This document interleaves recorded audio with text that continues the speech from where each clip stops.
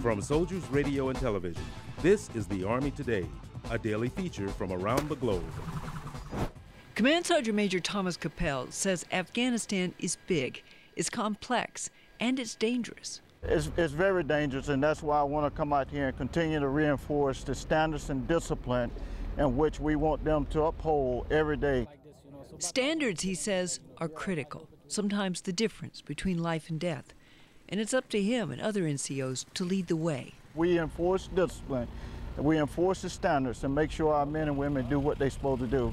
The ISAF senior enlisted officer acknowledges these are tough times for troops. But as he travels from north to south, he says he sees military professionals doing their job. They understand what they have to do, and they're doing it well.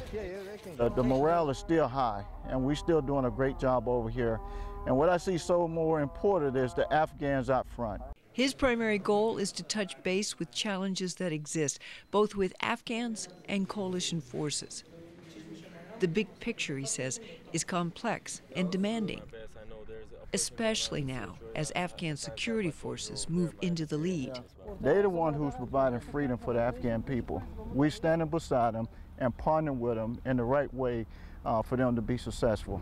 Today, Capel has well over 30 years in service, 5 deployments overall, 3 rotations in Afghanistan. Experience he carries with him and shares. We got some tough days ahead, but as we get out here as leaders and continue enforcing standards and disciplines, those days will come easy. And we are up to the task and we are ready to go. Gail McCabe, Afghanistan.